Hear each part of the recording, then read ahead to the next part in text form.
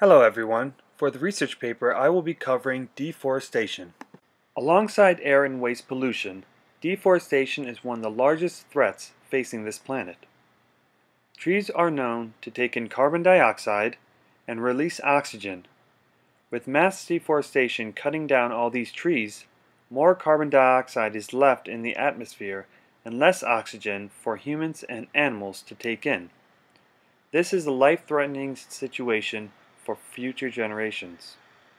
Trees hold on to carbon dioxide inside their trunks, and when they are cut down, all the carbon dioxide is dispersed. This further increases the imbalance between oxygen and carbon dioxide in the atmosphere. Even though most people believe the Amazon in Brazil is the largest affected area, the country that has the largest amount of tree loss due to high demand is Russia. They are the largest country with the most amount of tree loss per hectare, which is around 10,000 square meters.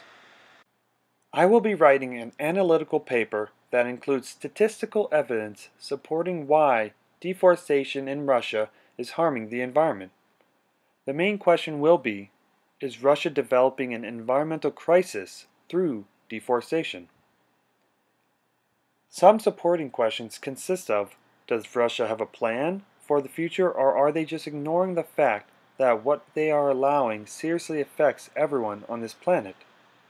I will be providing answers from national and local testimonies for this question.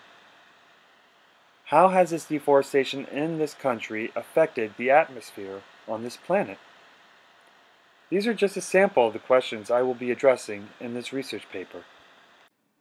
From the information researchers and scientists have gathered, we understand that, no matter what, mass deforestation needs to stop.